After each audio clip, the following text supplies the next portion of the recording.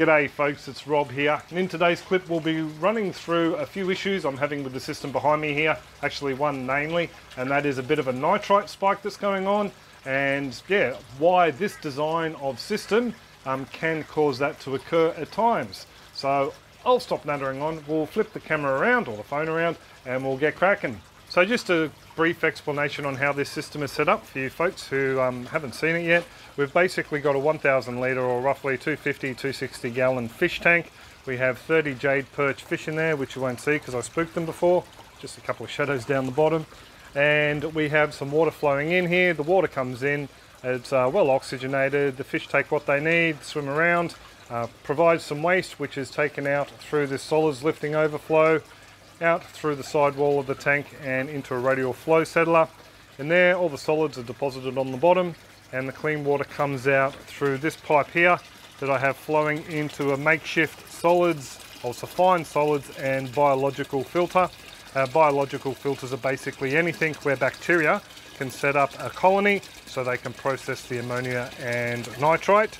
And that is exactly what these things here are, the grow beds. These grow beds are basically large biofilters where the bacteria can process that waste. And just getting back to how the water moves around, the water after it exits through the side holes in that little filter there is picked up by the pump, comes up here, is split off to the hydroponic or the plant side, which goes out that way, or back to the fish tank. So that's why it's basically called a split flow system, because that pump is splitting the flow between two different areas. Now, some people will also call this a chop 2, which is constant height 1 pump, but because the flow is split, that's why it was called chop 2. So anyway, generally, how it was originally recommended these things were set up was you had your fish tank, your sump tank and your grow beds, and that was it. There was no solids filter. All the waste came through into the sump tank where it mingled, was picked up by the pump. Some of that waste went back to the fish and the rest went out to the grow bed. Some people were happy with that, a lot of us weren't. So we decided to put in a solids filter in between. Now that's all hunky-dory. It collects all the solids and the water goes through, but because the water is going directly into the sump and it is not being processed in a biofilter as such, the ammonia and the nitrite is mingling down in there, not enough surface area for bacteria to colonize, so it's picked up by the pump again and then split between the grow beds and the fish tank, and you end up with some coming back into your fish tank. Now ammonia can be toxic to fish, so can nitrite. So as a rule of thumb, general rule of thumb, you don't want any ammonia or nitrite entering back into the fish tank. Now there are ways you can guard against any ammonia poisoning or nitrite poisoning. We won't get into that here. Just briefly with nitrite poisoning though, otherwise you're going to question me in a minute. It is a general rule of thumb that you add in 1 kilogram of salt, that's pure sea salt, not table salt, not iodized salt, pure sea salt, for every 1,000 litres of water in your system. On to the issue at hand. I am getting nitrite readings in my water after the radial flow settler. That makes sense, it hasn't gone through any biofiltration. That's why I added in this little filter I talked about. But the other day I noticed that it was a fairly large amount of nitrite. So, out of curiosity, I decided to test a few different places around the system. And here's a couple of samples I've prepared earlier. What we have here is 3 nitrite tests and an ammonia test. This one here was taken from the discharge from the grow bed. This ammonia and this nitrite here was taken coming out of the radial flow settler. And then over here we have this last nitrite, which is the reading from the water going back into the fish tank. So, as you can see, virtually no nitrite here. Well, actually none that I can really distinguish against the little colour chart here. Over here we have what I would say is probably close to 0.5 to 0.1 parts per million.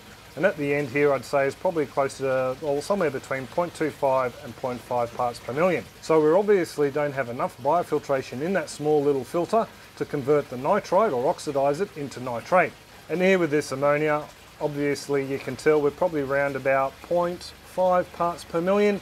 Now it's not a huge problem with the ammonia at the moment, mainly because the water temperature is so low and my pH is low. So ammonia is in the form of ammonium, which isn't as toxic to the fish, so I'm not concerned about that. I would be very concerned about this, especially if it continued to rise and the system didn't have salt in it, because yeah, it would quite easily knock off a couple of fish, give them brown blood disease or nitrite poisoning. So what I need to do is tweak my system a little bit. Now in my old aquaponics system, the clips are still up on the channel if you want to suss them out, but I had a couple of these tanks as fish tanks, and then from there I had it running into a radial flow settler that collected the solids, and then from there I had it running into another filter, a moving bed bioreactor with loads of the PeO3 or 5-spoke biomedia, wastewater treatment plant biomedia, and that biomedia in the filter had enough surface area, biological surface area, to process the waste of approximately 90 fish that were grown out to 500 grams or 1 pound. So all of my biofiltration was happening in that drum before the water made it through to the sump tank, where it was split and then sent back to the fish. So the fish never even saw any ammonia or nitrite come back into their tanks whatsoever. So now as my fish are getting larger and they're eating more, and obviously I can't process all the waste in the small little dinky biofilter, I've got to come up with something else. My thoughts are so far is I'd like to try another in-sump biofiltration unit, because I don't have a lot of room down here. We need to keep this walkway clear and I can't really set up another drum here. So what I'm going to do is something similar to what I've done previously when I had just a fish farm or an aquaculture system, and I'm going to make a trickle filter using some of this aquarium filter matting. This one needs a good clean over the top to collect any fine solids, and then underneath that I'm going to have a static pack of the PeO3 biomedia, the same stuff that I had in the moving bed bioreactor, and that should have enough biological surface area on that media to convert all the ammonia into nitrite and then oxidize it into nitrate, so we shouldn't have any going back into the fish. Now I'm fairly sure that little trickle filter will work. It worked with the aquaculture system, but it will mean I will have to pull this drum out every couple of months and give it a good clean, because there will be some solids that make it through this little section of filter matting down into the biomedia itself and potentially foul up the work. So it just means probably every 2 months I'll come out, give it a good clean.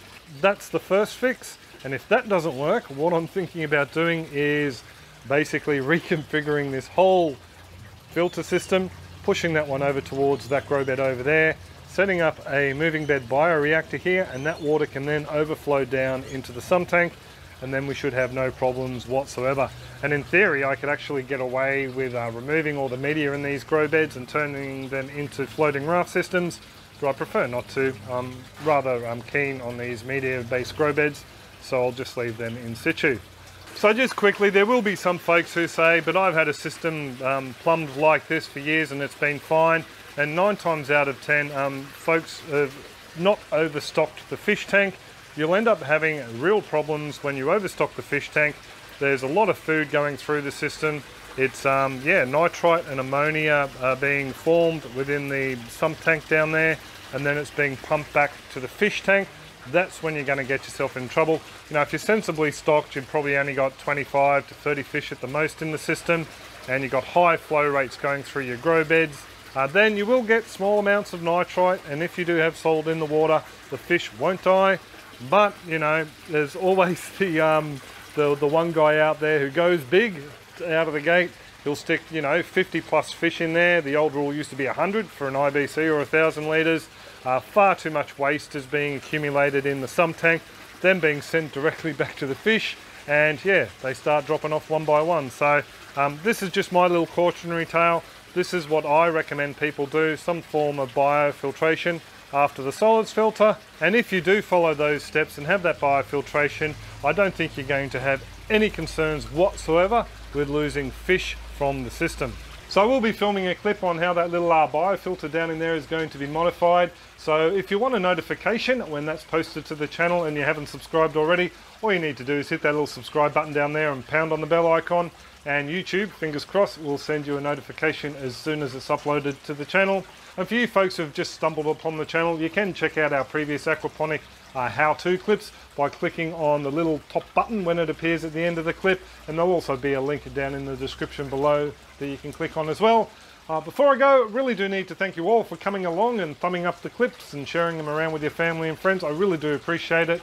Special thanks needs to go to those awesome folks supporting us on the Farm Your Own Yard website membership page and also through the YouTube membership program. Thank you very much, folks. There's links to those programs down the bottom and a little button will pop up here at the end that explains what they're all about. But I will leave it there. I'll stop nattering on. I do hope you're all well and happy and your own aquaponics systems are booming, and I will catch you next clip. Cheers, folks. Have a top one.